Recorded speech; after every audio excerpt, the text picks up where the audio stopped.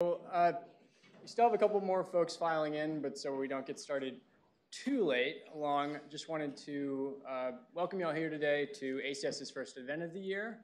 It's put on by Duke Law's chapter of the American Constitution Society, a progressive legal organization founded on the principle that law should be a force for improving the lives of all people. The event was also co-sponsored by the Asian Pacific American Law Student Association and the Muslim Law Students Association.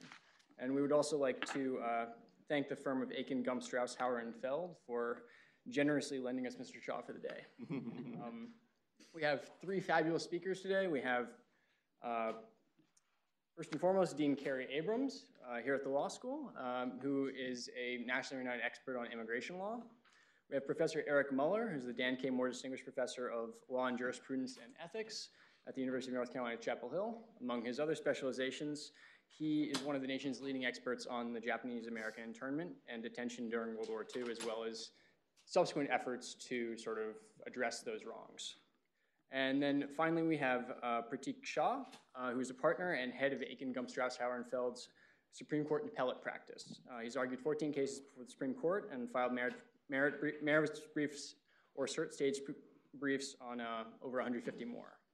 Among those, he was the lead counsel and lead writer of a brief filed on behalf of the Fred Korematsu Center in the travel ban litigation, and that's what he'll be speaking to today. And then finally, we have a fabulous moderator, Professor Matthew Adler, who's the Richard A. Horvitz Professor of Law on Economics, Philosophy, and Public Policy here at Duke. And he teaches constitutional law and administrative law, and these days focuses his research on prioritarianism, or the notion that policy should be crafted to give extra priority to those who are worse off. So without further ado, let's dive into things. Sure. Thank you so much for coming. Thank you for coming. Thank you to our three speakers here, and thank you, Isaac and ACS, for organizing this. Yeah, I guess I'll start with Professor Muller. I mean, again, the idea here is to have us talk and get a handle not just on Trump against Hawaii, the travel ban case, but also how it relates to Korematsu and the other exclusion cases from the 1940s, Hirabayashi, ex parte Endo, Justice Sotomayor, right, in her dissent in Trump against Hawaii, makes an explicit linkage to Korematsu, and the majority denies that the travel ban is anything like the exclusion order in Korematsu, and indeed the majority says that Korematsu is overruled. So we want to get a handle on that, as well as understanding Trump against Hawaii itself. So perhaps, Professor Muller, you could just fill us in, refamiliarize us with the exclusion cases, as you see relevant to Trump against Hawaii. Sure. Good afternoon, everybody. It's a pleasure to be here. I wanted to also thank ACS and the others for sponsoring an event like this one on such important and timely topics. I'll try to tailor a couple of minutes worth of comments about Korematsu and the other cases specifically to the issues that I think are relevant under Trump versus Hawaii. Many of you may know that there were, at the time of Pearl Harbor, 2 generations of people of Japanese ancestry in the United States, 93% of them along the West Coast. The immigrant generation were called the Issei. They were aliens. They were not citizens. They were not allowed to become citizens because American naturalization law at that time did not allow Asians to naturalize. They had all been in the country since 1924 at the latest, because that's when American law also shut down further immigration of people from Japan. They had children here in the United States. Their children were born in the United States. They were the second generation, or so-called Nisei generation. They were American citizens because the 14th Amendment says so. They were born in the United States and therefore, for that reason, were American citizens. So you had an alien generation, a non-citizen generation, and a citizen generation. In 1941, when Pearl Harbor attacked, a decision was made over a period of several months to uproot the entire population from their homes along the coast, Issei and Nisei alike, without regard to citizenship. That's an important point, or a potentially important point. All people of Japanese ancestry were uprooted from their homes in a strip along the West Coast, and were initially taken for the summer of 1942 to euphemistically termed assembly centers, which were basically concentration camps in urban centers along the West Coast. And then in the fall of 1942, they were rolled out from those camps to permanent camps mostly in the Mountain West, although they went as far east as Arkansas. There were 2 camps in Arkansas. The removal was the second major order that was imposed on people of Japanese ancestry. Before the removal orders, there was a prior order of curfew. So the first thing that the commanding general out in the Presidio in San Francisco did was to impose a dusk to dawn curfew on people of Japanese ancestry. There was a young man named Gordon Hirabayashi who challenged that. I can spare you the story of how it happened, but he challenged that in court, the curfew. This was a racially specific curfew because it did not apply to German Americans, that is to say American citizens of German ancestry, or to American citizens of Italian ancestry, even though we were equally at war with both Germany and Italy. At roughly the same time, or a few weeks later, a guy named Fred Korematsu, living in San Leandro, California, decided in the face of an order to report for removal from his home to one of these assembly centers, one of these concentration camps, he decided that he did not want to comply. He wanted to just keep living with his girlfriend and not show up. And he was ultimately arrested and charged, both of them, Hirabayashi and Korematsu, were both charged with a crime in the civilian courts for violating a federal statute that made it illegal for a person to willfully violate an order of the commanding general of the Western Defense Command. So they were both prosecuted in civilian court, in federal courts, for violating both the curfew in Hirabayashi's case and removal in the case of Fred Korematsu. That litigation lasted over a couple of years. In 1943, the Supreme Court unanimously addressed Gordon Hirabayashi's challenge to the curfew and upheld it unanimously. There were some worried justices, but they ultimately were persuaded to go along, so that was a unanimous 9-0. A year later, in December of 1944, the Supreme Court addressed the Korematsu case. People often think that Korematsu was a validation of the so-called internment of people, that is to say their detention. It wasn't. The detention issue was not before the court in Korematsu. The issue before the court in Korematsu was removal, the constitutionality of the mass removal of American citizens from the West Coast. This litigation did not touch the rights of non-citizens. Their rights were undoubtedly violated, but these were cases questioning the rights of citizens. I'll just mention that and I'll stop in a second, that the government actually did have a way of lawfully proceeding against non-citizens from Japan, because under the Alien Enemies Act of 1798, the government has the power to do most anything to so-called enemy aliens, aliens in the United States of countries with whom the United States is in a declared war. The government did, in fact, intern a couple of thousand Japanese aliens under that statute, along with several thousand German aliens and several, well, actually just a couple of hundred Italian aliens. What happened to most people of Japanese ancestry, most of these Japanese aliens along the coast, was not that. They were not removed or detained pursuant to that law. They were instead removed and detained pursuant to this executive order that authorized the military to pick them up and remove them, in a sense, outside of law, you might say. So the Supreme Court in 44 upholds Fred Korematsu's conviction for violating the removal order. The court fractures. So Hirabayashi had been 9-0. Korematsu is 6-3. A majority of 6 justices conclude that while racial classifications, racial line drawing triggers the strictest of judicial scrutiny, a principle that remains valid to this day, the court concluded, applying something that looked very, very little like strict scrutiny, that the military had a reasonable basis for concluding that this group was of sufficient suspicion to warrant their mass removal. I think maybe others can explain a little bit more about that litigation. Turns out the government was playing a little bit fast and loose in the Supreme Court litigation in both Hirabayashi and Korematsu, concealing certain facts and suppressing others. But anyway, the court concludes 6-3. On that same day, the Supreme Court decides another case that no one's ever heard of called Ex parte Endo. This was a third Japanese-American litigant who filed a habeas corpus petition claiming that she had been effectively validated by the government's loyalty scrutiny process and that it was unlawful to continue to detain her. The Supreme Court unanimously agreed with her.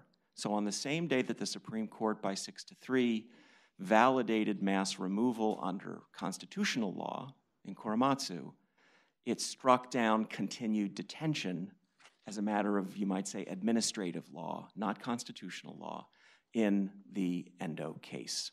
I guess I'll stop there, and maybe we can pick back up on that a little bit later. Thank you so much, Professor Muller. That was fantastic. Counselor Shah, you and your firm were intimately involved with the travel ban litigation. So maybe you could just briefly describe that involvement and the various stages of that litigation leading up to the Supreme Court decision. Sure. So it's been my privilege to represent Karen Korematsu, Jay Hirabayashi, and Holly Yasui. These are the children of two of the three folks that were mentioned, Fred Korematsu's daughter, Karen Korematsu, Jay Hirabayashi is Gordon Hirabashi's son, and Holly Yasui is the daughter of the third Japanese-American who challenged. He's actually the first one to be arrested and tried, and his case has never got the same merits disposition as Fred Korematsu and Gordon Hirabayashi, but all three of them came together in this litigation in conjunction with the Korematsu Center and a host of civil rights groups across the spectrum to really lend their voice to the problematic parallels raised between the Trump travel ban and what happened to their fathers during the World War II Japanese incarceration that Professor Muller just discussed. And so, when we're talking about amicus briefs in the Supreme Court and lower courts, obviously these days there are lots of amicus briefs being filed by lots of people in just about every case. And particularly when you have a high-profile case like this, we're talking about dozens and dozens, close to an upward of 100 amicus briefs in the highest profile cases now in the Supreme Court. So when we look at amicus briefs, we try really hard to kind of limit our involvement in amicus briefs unless they really meet two major criterion. One is, do you have a compelling message? And two is, do you have a compelling messenger? And here we thought we had both in spades. A compelling message that we thought there was no more compelling historical parallel than the Japanese American incarceration cases, and in particular Korematsu. If you're talking about like a Supreme Court Hall of Shame, you probably put Plessy, Dred Scott, and Korematsu in that Hall of Shame. It's not any case that any Supreme Court justice wants to be associated with, and yet the Supreme Court had not formally overruled that decision. So we thought we had a pretty compelling message that we could send, and some pretty striking parallels that we could draw, which I'm sure we'll talk about as this panel goes on. And then the second criterion, messenger. We thought we had no better voice to make that point rather than a group of academics or a group of civil rights groups standing on their own, but to have those folks come together with Karen Korematsu, Jay Hirabayashi, and Holly Yasui to really, they've spent their lives really educating folks about their parents' legacies, and this was really, I think, a moment that they could come together and lend their voice to the court. So The litigation, of course, we've had a lot of eye-opening things come out of the White House, but so it's hard to lose track. It's easy to lose track of time, but this actually started less than 2 years ago, January 2017, soon after President Trump comes into power, fulfilling one of his campaign promises. He immediately suspends the entry of all citizens from 6 Muslim-majority nations.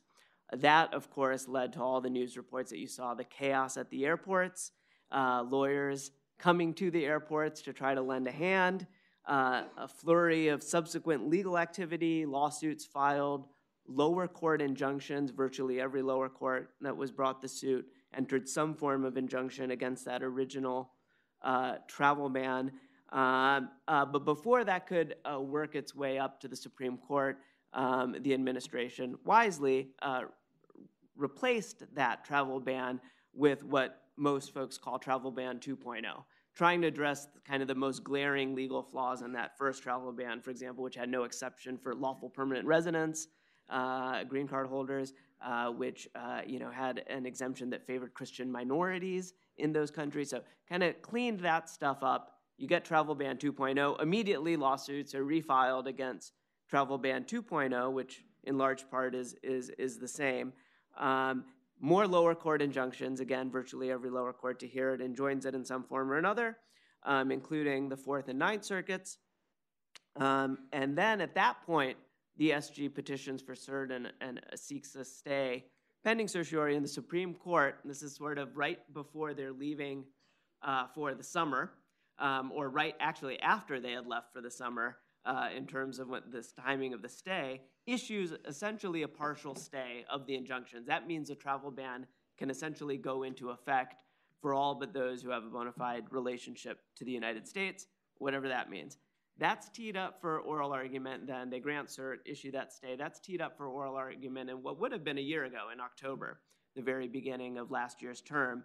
But quite strategically, I think the Solicitor General litigated this case in a pretty strategic fashion, and it paid off for them. Is they were able to get that travel ban case mooted out before the oral argument, and that's because there had been a clock on travel ban 2.0, and they were able to drag it out to the point where that travel ban had mooted out, and so that was followed by what everyone calls travel ban 3.0. That's the case that was actually litigated in the Supreme Court this past term, in which we got a decision. Now, travel ban 3.0, again, is largely similar to the first 2 iterations, but it has 3 main differences.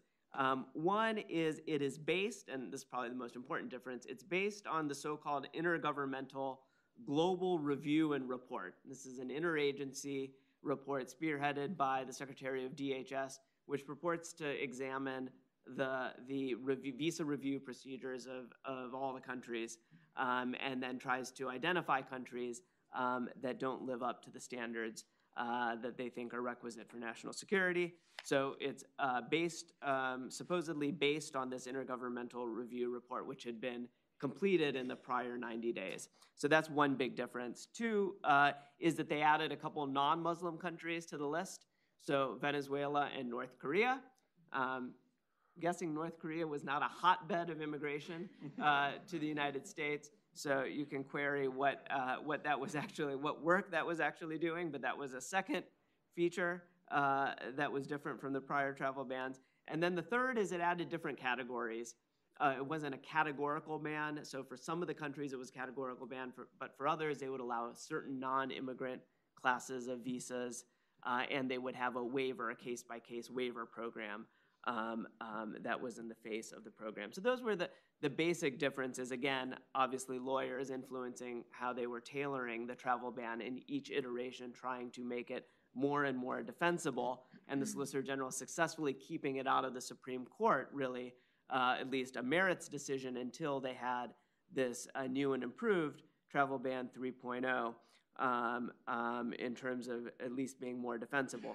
That is followed by more lower court injunctions. Again, lower courts by and large enjoin this, notwithstanding these differences. And but the Supreme Court enters essentially a full stay of those injunctions. So travel ban 3.0 goes into full effect pending the Supreme Court's decision. It's finally argued, For those following who don't follow Supreme Court litigation as closely, it's a really bad sign for you when the Supreme Court enters a stay pending its decision, because as you know, one of the criterion for a stay is typically likelihood of success on the merits. And so when you're reading into this thing, those of us watching the case, that was a pretty bad sign when the Supreme Court entered the stay pending disposition on certs. Anyways, it's teed up for argument in April, and it's argued in April, and we got the decision. I don't want to steal the dean's thunder, so maybe we'll have the segue there. Thank you so much. Let me say we'll take some questions at the end. That was terrific. So for Dean Abrams, so broadly speaking, the decision, there are two challenges. There's a statutory challenge and then an establishment clause challenge, both of which are rejected by the majority. And then we have two dissents, a dissent authored by Breyer that Kagan joins, and a separate dissent authored by Justice Sotomayor that Ginsburg joins. As I read them, both of them focus simply on the constitutional issue, not the statutory issue. But if you could just, say a little more about that as you see relevant.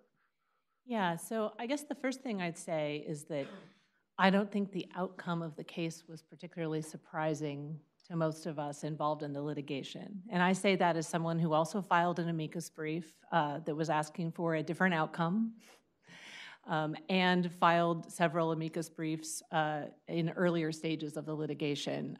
My briefs were focused on family reunification claims.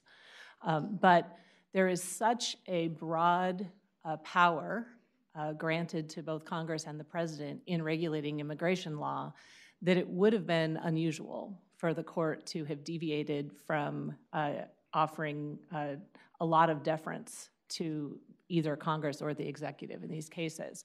And the main reason why this case was worth fighting was the history that we just heard about of the evolution of these travel bans and the campaign comments, and then even some comments after the inauguration about Muslims. So really the crux of the case was, is it okay for the president to do this if we believe that his purpose in doing this is prejudice against Muslims or the attempt to establish religion?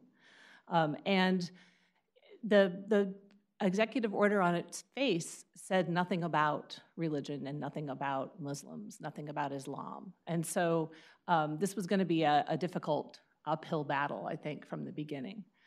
Let me say a little bit about the scope of the immigration power to help those of you who aren't as steeped in immigration law as some of us understand why this context is so different. And I think that'll help tee up the conversation about Korematsu as well. So ironically enough, there's actually no constitutional textual provision that grants either the president or Congress control over immigration.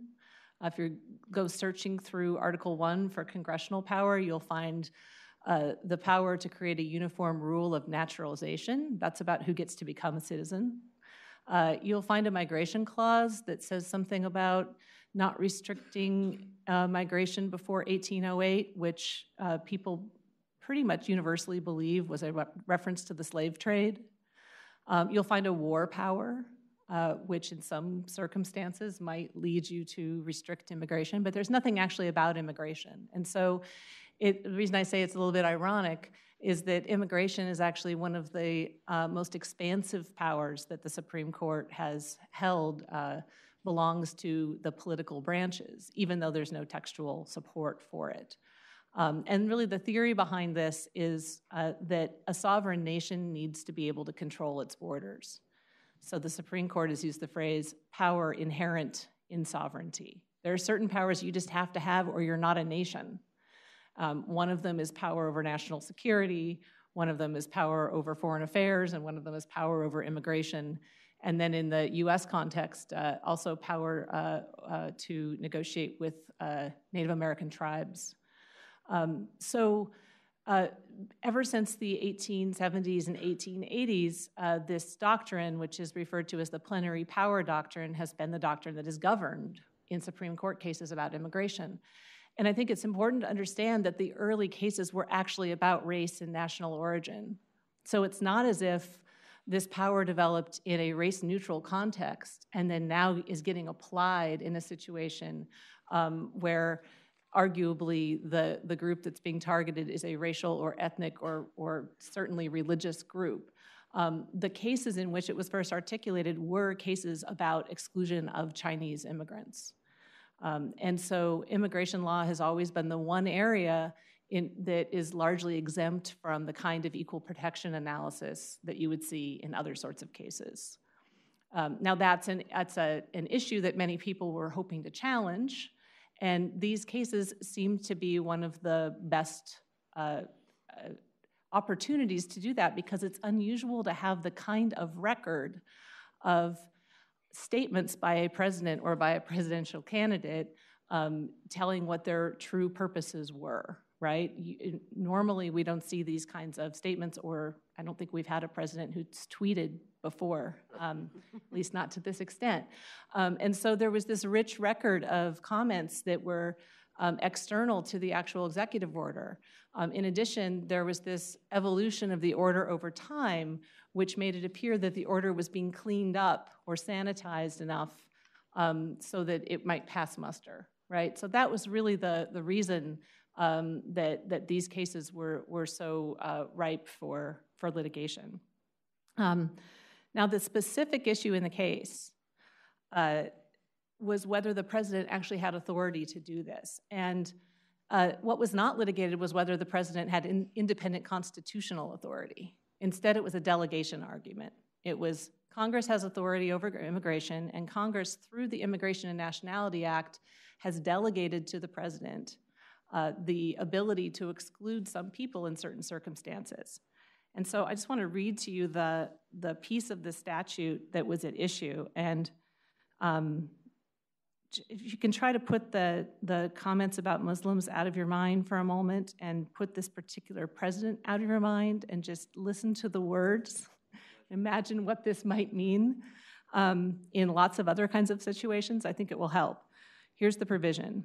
Whenever the president finds that the entry of any aliens or of any class of aliens into the United States would be detrimental to the interests of the United States, he may, by proclamation, and for such period as he shall deem necessary, suspend the entry of all aliens or any class of aliens as immigrants or non-immigrants, or impose on the entry of aliens any restrictions he may deem appropriate. So that's pretty breathtakingly broad language, giving the president authority to just decide that it's not in the best interest of the United States to have an individual person or a whole class of persons. So the question is, can the president do that if his purpose is some other form of unconstitutional animus, right? Can the president exercise this really broad power? And there was a statutory argument made that another piece of the statute nullified this power. There's another piece of the statute that says, no person shall receive any preference or priority or be discriminated against in the issuance of an immigrant visa because of the person's race, sex, nationality, place of birth, or place of residence. So on its face, that looked like a possible rebuttal to this broad power. The problem with that particular statutory provision is it refers to just immigrant visas, and immigrant visas refer to permanent residency visas, not non-immigrant visas. So in our everyday parlance, we speak of immigrants as being non-citizens, but in the actual statute, anyone who's here on a student visa, a temporary work visa, a tourist visa, an exchange visa, those are all non-immigrant visas. Those aren't covered. So by the text of the statute, you could discriminate in those cases. And as was mentioned, as the executive orders got more and more tailored and enforced differently, that was the group of people who was largely being targeted. The other problem with it is that piece of the statute read in context is in a part of the statute that's really about the national origins caps. So there used to be, prior to the 1965 Immigration Act, caps on some countries. So 100-person cap per year for many countries. And some nations were excluded altogether. And so when that got changed, this non-discrimination provision got put in. But it's really for deciding who's going to be admitted for purposes of the number of people in different categories that can come each year. This isn't a part of the statute that's about what the president might do as a temporary or emergency or even permanent order. So the statutory argument didn't really work and was rejected by the court. The more interesting argument that had more promise, I think, is the constitutional one. And that's where we run into this problem of what happens when the order on its face has no animus in it, and yet we know that there's animus out there. Chief Justice Roberts ultimately decided for the majority that they couldn't consider those other statements made by the president, that they weren't relevant to the determination. And I think that, I don't think most people would disagree that if those statements hadn't been made, that there would be a case here at all, right? So it really hinged on whether this animus had so infected the third version of the executive order that it was unconstitutional. But that was the basic constitutional background for the case and the statutory issues that it involved.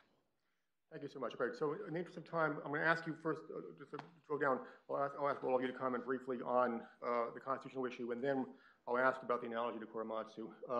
But constitutionally, right, so both majority and dissent really focus on the Establishment Clause, right? And the question constitutionally is, to what extent is all of this, apparent evidence of purpose, right, President Trump's statements during the campaign and so forth, relevant as an Establishment Clause matter? So Sotomayor leans on standard Establishment Clause jurisprudence, which says when government acts with the ostensible predominant purpose of disfavoring religion, it violates the Establishment Clause, right? And there are lots of cases where, involving states principally, where the courts apply that and it's looked to actual purpose. And so all of the evidence of purpose that she points to comes in under this Establishment Clause purpose test, which specifically looks to the reaction to the reasonable observer.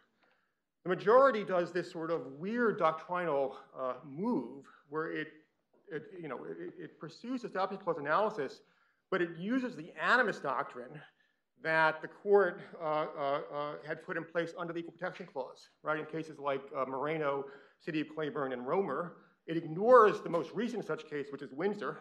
Now, one of the things about animus, if you look at cases like Moreno and Claiborne, is that the court actually seems to look at actual evidence of animus, right? It doesn't simply say, is the statute rationalizable in terms of rational basis, but we're going to look to sort of actual evidence of animus. The court here uses this equal protection doctrine in thinking about the Establishment Clause challenge, but doesn't look to actual purpose. So I guess the question is, who's right? I mean, understanding that we're focused here on the president, right? And the president acting with this broad statutory delegation from Congress, right? Is the majority right that the relevant test of the Establishment Clause should not allow us to look to purpose, or is the dissent right that we should simply import the standard Establishment Clause test that we use in other contexts, which does allow us to look at subjective purpose? I'm happy to start. I mean, to me, it was an odd doctrinal move to start invoking sort of the levels of scrutiny and rational basis, because usually we use, at least I always thought of the levels of scrutiny that we use are there to ferret out evidence of animus, right? The reason we have these different levels of scrutiny, strict scrutiny with respect to race, intermediate scrutiny with respect to gender, rational basis for everything else, is because we're using these tools with varying level degrees of scrutiny to ferret out, is there in fact animus there? And not for cases in which you actually have direct evidence of animus. To me, then the rational basis, the levels of scrutiny sort of are beside the point, because here you actually have direct evidence of animus. So the question should be, okay, well, let's look at that direct evidence of animus, and does the purported national security justification for this travel ban, does it outweigh that? Was the real driver ultimately the national security justification? Or even if that wasn't the real driver, is that a real plausible justification for this thing. And to me, that's where the court sort of went wrong in sort of importing this rational basis scrutiny, which normally works, right? Normally works when you have racial, religious sort of classifications. You want to try to ferret out if there's animus, and that's the tools the court has developed to do it. But doesn't work in this context here, where you actually have evidence of animus. And the question is, okay, is the government's invocation of national security enough to sort of cure or sanitize that animus and take it out of the realm of hostility to religion and Establishment Clause violation or an Equal Protection Clause violation? And so as the dean said, the chief did exactly what the dean said: put out of your mind that it's the president, this statement. In fact, he says, and this is a quote, "We must consider not only the statements of a particular president, but also the authority of the presidency itself." So he did exactly that, expressly did that, and says, look, I'm going to look at the authority of the president, and when it comes to national security and protecting the borders, that's where the president's powers are at its highest.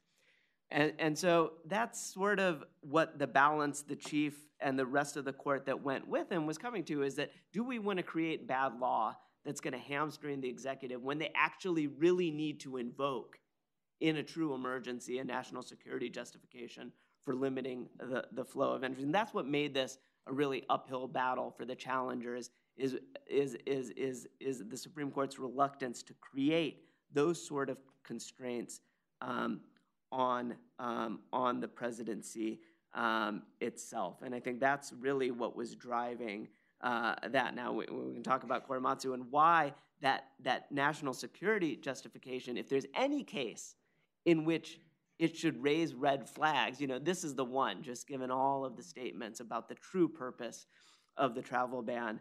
And so, history will tell us when we actually get to see, and like in Korematsu, or maybe more so in Korematsu, we've never seen that governmental report. We know it was falsified in the Korematsu case, but we've never even seen the intergovernmental report that the government has kept hidden. So we don't really know what the actual findings were underlying it.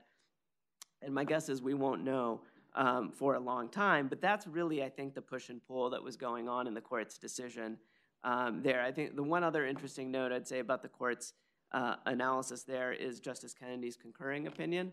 Of course, we didn't know he was going to retire at the time that he issued it. But this is what he says. I mean, it's interesting. He says, "There are numerous instances in which the statements and actions of government officials are not subject to judicial scrutiny or intervention. That does not mean those officials are free to disregard the Constitution and the rights it proclaims and protects.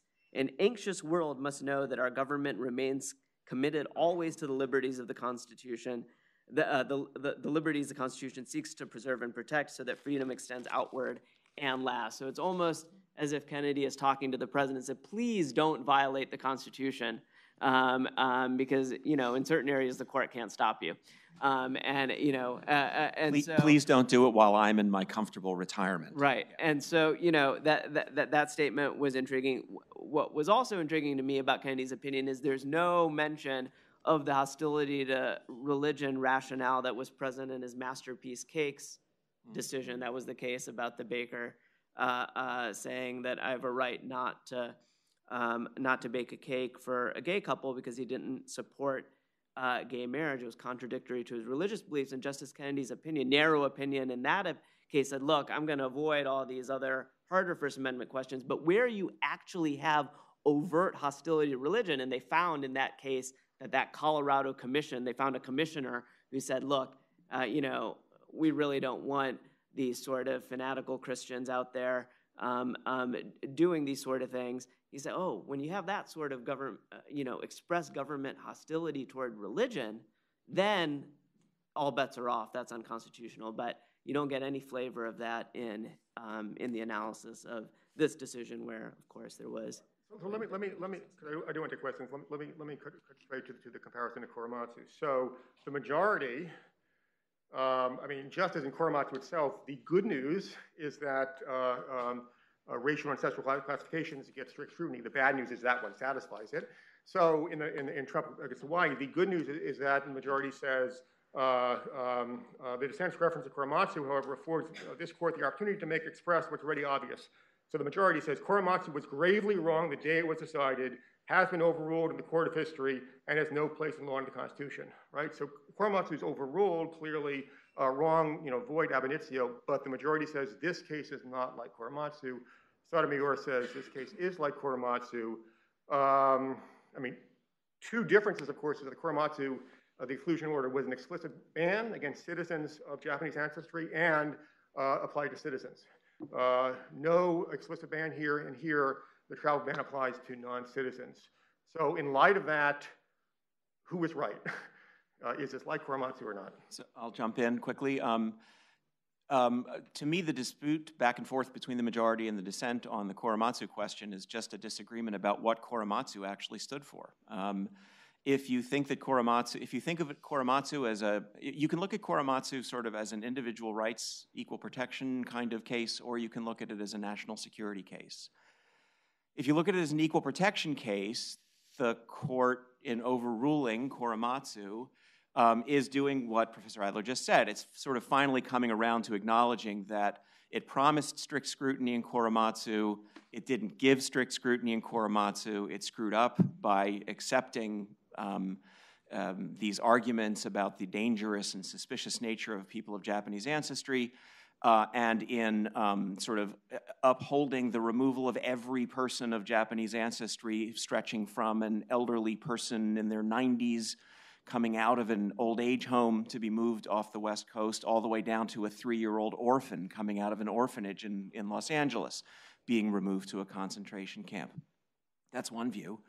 The other view is that Korematsu was a case kind of about really national security and the comparative power of the courts and the executive. On that view, the mistake of Korematsu was its kind of credulous posture towards claims of national security, right? The government came in the Korematsu and Hirabayashi cases. There's a reason why I keep mentioning Hirabayashi. And made all sorts of claims and asked the court to take judicial notice of the fact that the west coast of the United States was facing an imminent invasion by Japanese forces, and that one could reasonably infer that a person of Japanese ancestry would have feelings of attachment to Japan, regardless of their citizenship, that would make them suspicious enough to merit removal. I mean, if you look at it that way, it's a different kind of analysis. In that sense, the Supreme Court really kind of did do the same thing in this case as it had done in Korematsu. In Korematsu, the court blindly accepted sort of neutral-ish assertions by the government and didn't test them. And in this case as well, even in the face of clear evidence of animus, the court allowed itself to be swept away by these efforts at cleaning the order up and making it look neutral. So if you think about Korematsu as an equal protection decision, I think that you have one outcome on whether it is or not overruling the case. If you look at it as a national security decision, I think you come out in a different place. Dean Abrams, in case of Korematsu or not? I think Korematsu has come to be a symbol for much more than the case. So if we're just looking at these two cases, no, I don't think this is Korematsu. I think the doctrine around immigration law is so different that I don't see this as all that analogous. But I think the context of both cases matters, and we don't yet know what the context of Trump v. Hawaii will be historically. So with Korematsu, I think it's important to think about everything else surrounding the case. The United States won the war. That's relevant in thinking about whether it was reasonable to intern Japanese American citizens or not. The United States won the war using nuclear weapons and has had some guilt, some national guilt about that, at least some soul searching about that. At the time that Korematsu came down, Plessy versus Ferguson was still good law. Brown versus Board of Education had not been decided yet. Japanese Americans could not naturalize. It was a very different world from now. And so that case, like others of that period, has come to stand for a notion of race and racism that we have rejected as a society. If you look at Trump versus Hawaii, during the early days of this administration, it appeared that the travel ban was going to be the linchpin of a new immigration policy. Now it's not the star anymore. We have families being separated at the border with Mexico. We now, in the last couple of weeks, have started to hear about people being required to show more than a birth certificate to demonstrate their U.S. citizenship if they are of Mexican ancestry and found in South Texas, right? So there's a much bigger picture going on here about an administration with a particular view of immigration, and we don't know yet who will win the next couple of elections.